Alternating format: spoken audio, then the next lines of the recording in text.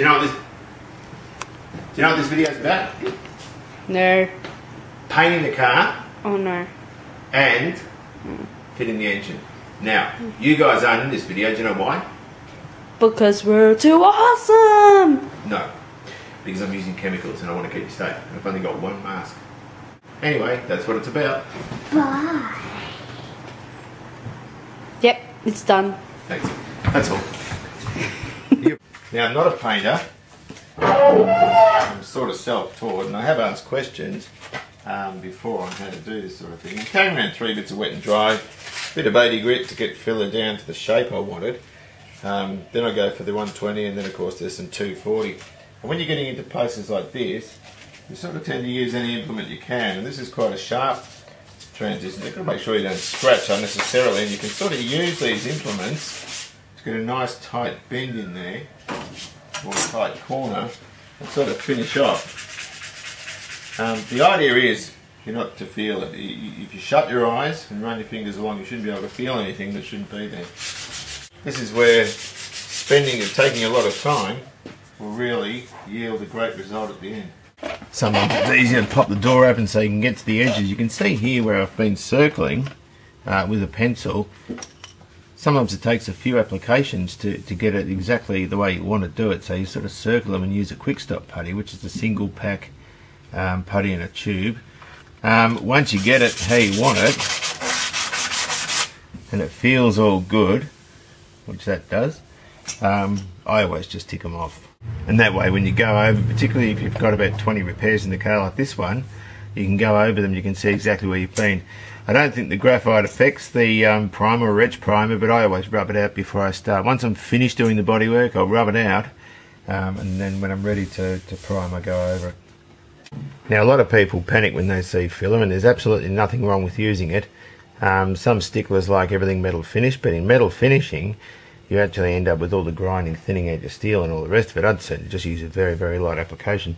Some things are a little bit too light for a normal 2-pack filler, which is the conventional automotive filler, which you add a hardener to. There's this fine filler here. Let's call it quick stop putty. I don't know what they call it now. Basically, it's in a tube. You just take a tiny bit out onto an applicator and just fill over those sorts of marks, and you can just sand that off. It dries fairly quickly. And the other thing you can do before your filler completely goes off is you can just sort of cut it and slice off what you're not going to use and sand it later. It just makes it so much easier to sand later on. Makes your job a lot easier. And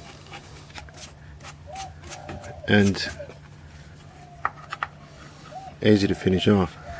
But if you get to it quickly, then you can do this sort of thing, because once it really goes off, you'll never ever be able to cut it like that. So with any body work you're attempting to do, always seek the advice of a qualified professional. I am not a painter, I'm just a bloke playing in his garage, but it's very rewarding if you manage to finish something off to a high standard. You can only do that if you take your time. Now, I've been moaning about the colour match on this. The engine bay, I reckon, looks absolutely fantastic, but it is the wrong blue. And I've had to mess around with it quite a lot to get it where I want. From the original blue, I've added reduced white, reduced red, I've added a black tint, an ochre tint, where's the other one? And a mid-blue tint. And it's taken hours to get close in terms of the original colour. Now, I know one of the blue tinters you can get is a red blue, so if I'd got that instead of the plain blue, I probably could have done away with the red. So please don't attack me if you see me on the street, because this is an absolutely terrible looking masking job, but it's there so I can just touch prime or etch prime these areas and then put a fine layer of or a final few layers of conventional high fill. These bare metal areas, if you touch them, you've got to wipe them again. So we need to firstly use wax and grease remover. There's some exposed metal here where the welds are from that plate I put in. So I'll go around the car and I'll use an acrylic etch primer just to go over those bare metal areas, and then we'll go over it with high fill. So I'll just go around and give it a good clean. So we just want to dust over the bare metal parts.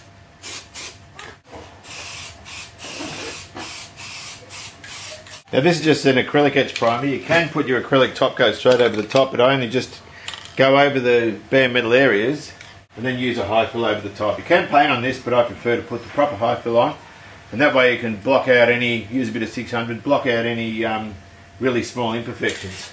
Now I'm using a touch-up gun for a couple of reasons. It keeps the overspray down, but also because it's shorter, I can get it under the sill a lot more effectively.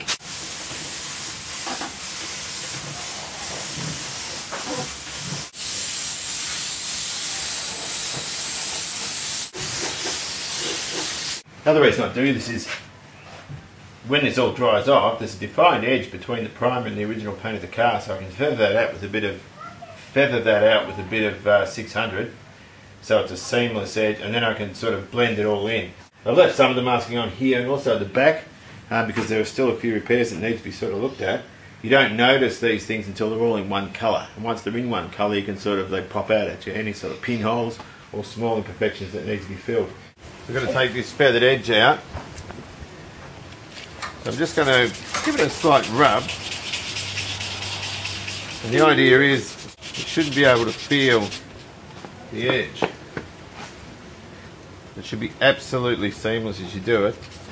Sorry, Miss, you're going to say something? I've got two things to say. One is you're spilling the whole thing. And the other one is we can't see your head. Doesn't matter, you don't need to see my head. Okay. I'm not sure if you're supposed to rub primer with water. I don't really think you are, but when we finish going around the car doing it, I'm going to rub it over with wax and grease, which is solvent based. It'll help the water dry. Now the idea is you don't want to sand it with too fine a paper because you need to give it a good key for the new paint to stick to, and that goes for the primer as well. You can take it back with 600 or 800, but I'm going with 400, and I'm going right up the door, so that when I blend it in, it's got something to key into. You want everything nice and smooth. Let's be dead smooth. Right, so I fit it with the wax and grease.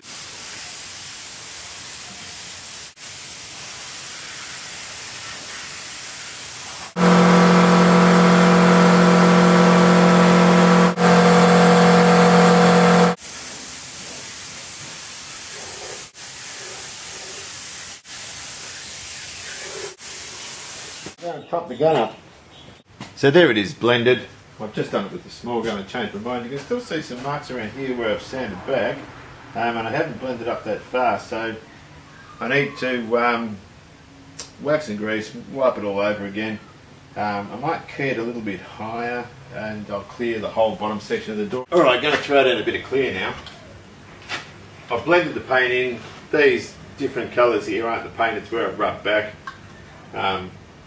It's important when you do this to do your long passes and then overlap with your second pass. That way your wet edge is always kept consistent. So I'm going to do a bit of clearing on here, then hopefully after that I can demask it, let it harden off, colour sand it and buff it.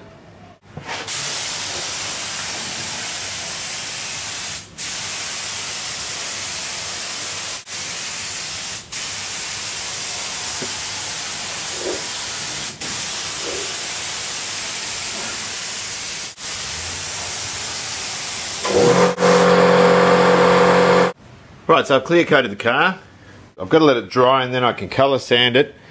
The efforts in matching paint have paid off. I'll tell you what, it took me about 3 hours to get the colour right, but I'm very, very happy indeed with it.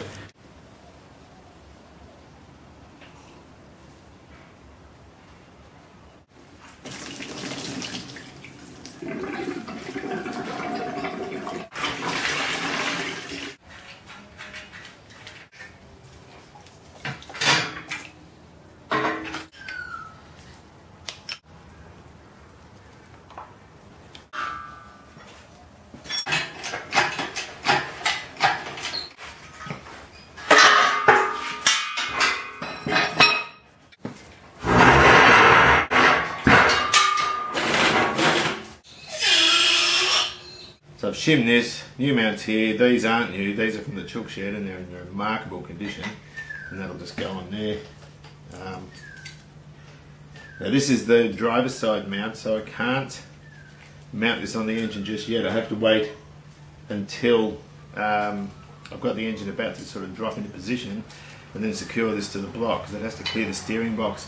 I was going to try something a little bit different and put the steering box in with the engine in, but I've not done that before. I'm not sure if it works, but I thought I'd play it safe and do it the way I've done before and just hope for the best. It's a bit more fiddly, but at the end of the day, it's proven. I know it works. I've made up my mind that today was the day the engine was going back in the car, and I thought, well, this inhibitor switch is damaged, so I thought, look, if it's hard to get in after I put the engine in, so be it. So it was a little fortuitous when this rolled up in the post. Engine stand's looking a bit naked now. The next bit of work for that is to mount the 14 motor on. Nice and easy to jack up with no engine in. Well, as they say, let the games begin.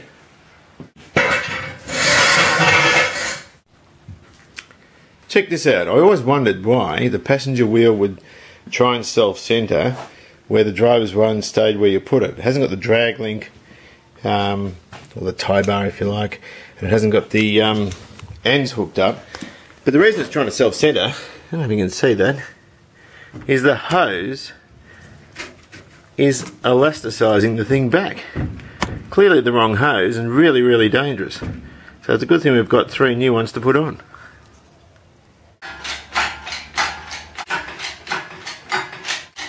I'm so scared of this coming down. Lifting it up from a different place to keep it more level. If you remember when we brought it out, it was sort of diagonal or almost vertical.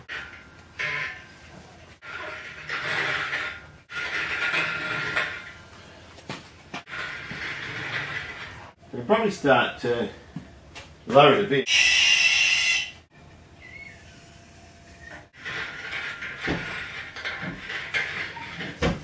Alright, we're getting there. Maybe down a little bit more.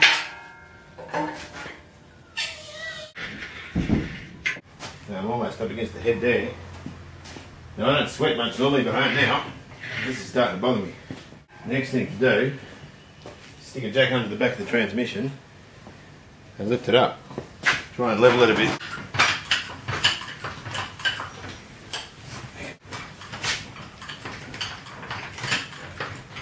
Right, this is being difficult. Lower the front end a bit more. And it's just hanging on the edge of the sump between that and the cross member.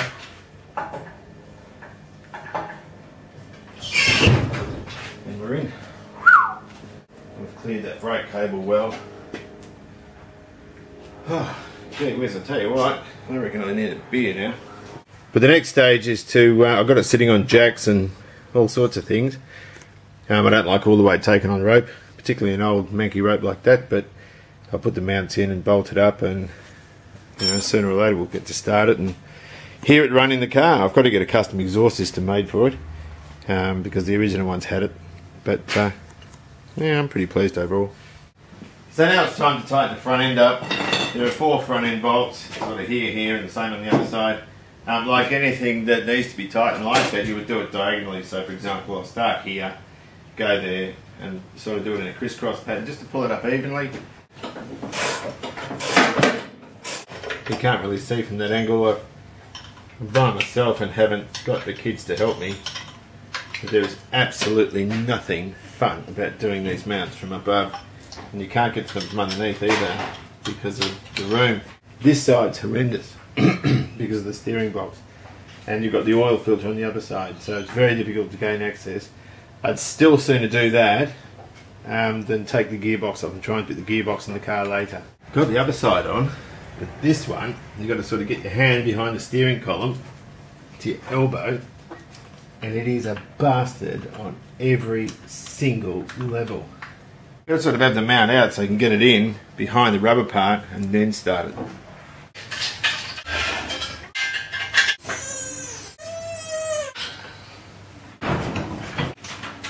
Time to put the cross member in. Well, here it is all in, and it looks absolutely brilliant. The cross member underneath was really ugly to get in. The autos seem to be harder than the manuals. Otherwise, it all looks pretty good. There's a few touch-ups, a scraping here and that sort of stuff, but otherwise it all went in well. There was no issue. just complicated with those mounts down there. But we're almost ready to start. I want to talk now. I've done the bodywork on it. And it looks absolutely brilliant. The only problem is it's not up to par yet. And it is full of orange peel. Now, if I look along there, if you look at the reflection of the galaxy, you should be able to see all the peel. And the reason I call it orange peel is because it resembles the skin of an orange. Now, we have to colour sand that out and buff it to make it look good. The original paint on the car is very peely as well. Now, that's what I've painted up to here. I've painted around up to there, sort of blended it in, and I've cleared higher. Now, if I colour sand the repairs without clearing it, I'm going to colour sand all that blending off, and you'll end up with a defined line, which is, you know, where the paint is laid on thicker, and it's going to look really, really nuts. So you need to clear coat over your over where you've blended, and that way I can get a good finish. I can get a good result. The other thing is the clear coat serves two purposes. One, it protects where it's been blended, and the other thing it does is it's very hard, and it gives a good level of protection against stone chipping and that sort of thing. But in being hard, it's harder to colour sand back.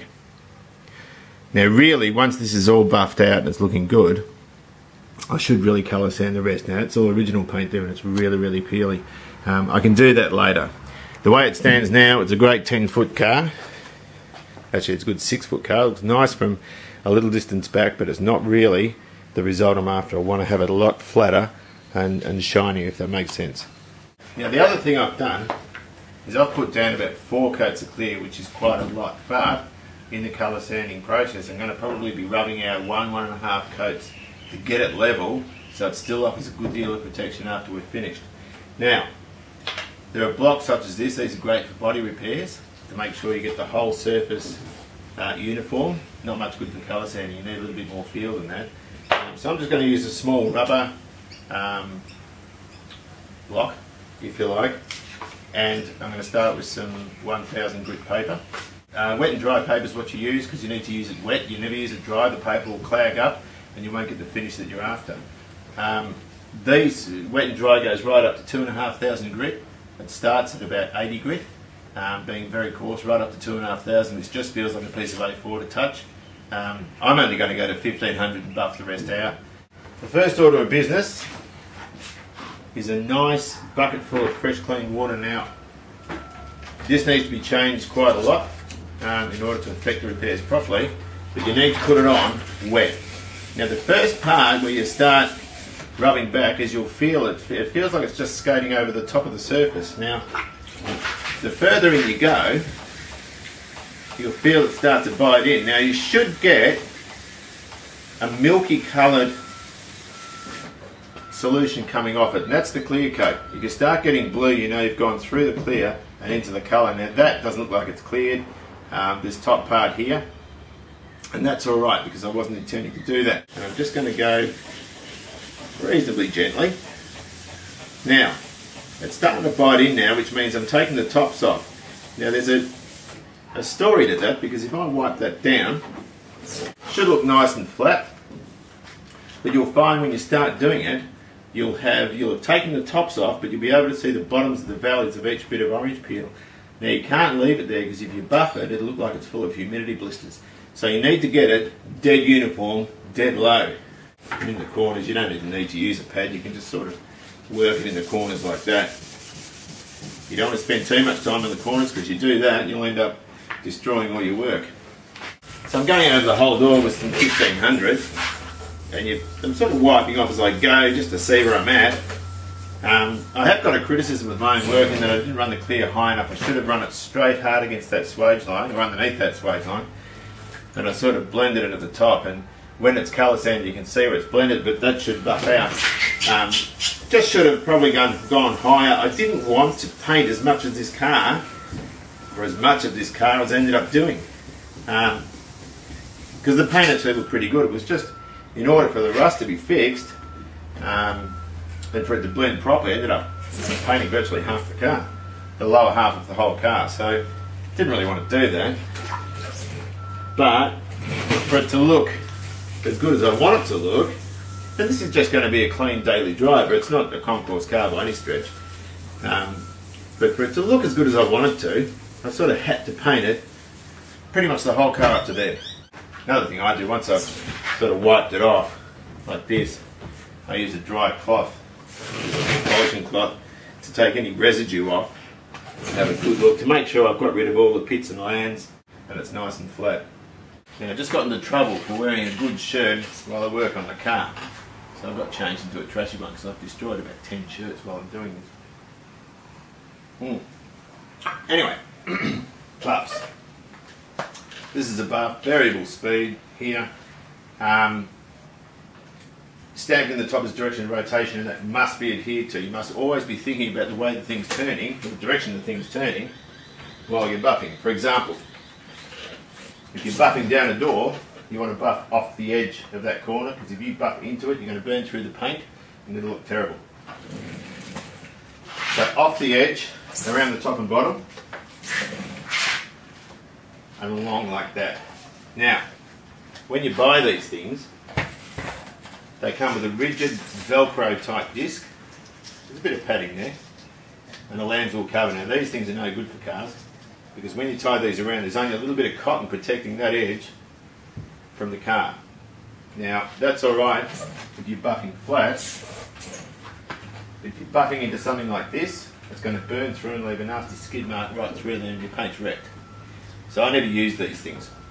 There are two grades that I know about, there's probably more, of foam disc. Now these are nice and squidgy, nice and compressible, so it's safe to go right into those sorts of areas without it causing any damage. Now this is a white one, this is a black one. The black is less dense foam and it's better for finishing.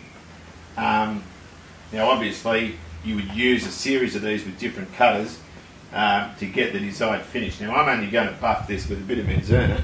I just want a nice shiny finish. It's not going to be a show car, so it's not that important. Today is warm, so I'm going to put a little bit, I've got a spritz bottle, I'm just going to put a little bit of water spray on there. I'm going to jam the door from above so that those edges are proud, so that when I run down there with the buff, I'm not going to be cutting into the front of the back door or into the sill. I want those edges proud so I can buff off the edges. So it's a hot day today, I'm just going to use a spritz bottle, put a bit of water on, doesn't have to be loaded up too much. And I'll load up the pad. Try and minimise it sort of flicking around everywhere.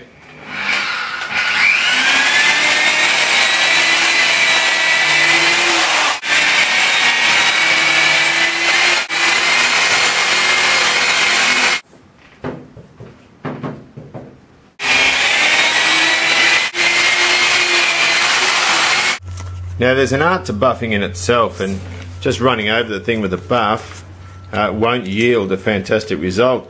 One of the ways I always look at what I've done is by running a fluorescent light over, and it'll show up any sort of dull spots in the work you've done, and that way you can sort of see where to go over your work, and it becomes sort of painfully obvious. But you can see the difference there between the door that we've colour sanded and buffed and the back door that we haven't begun yet. I'm going to finish there because in the next video we'll have had the car all buffed. I can put the trims back on, and I can start the engine. I'll get that all fitted out and ready to start. Got to get an exhaust pipe, drop the rear end out, do the front end, get tyres and all the rest of it, and then we can go off and get a roadworthy. But that'll do for now. I'll upload another one in about a fortnight, and yeah, by then it should be taking shape a little bit more than what it is now. Okay then, see you later.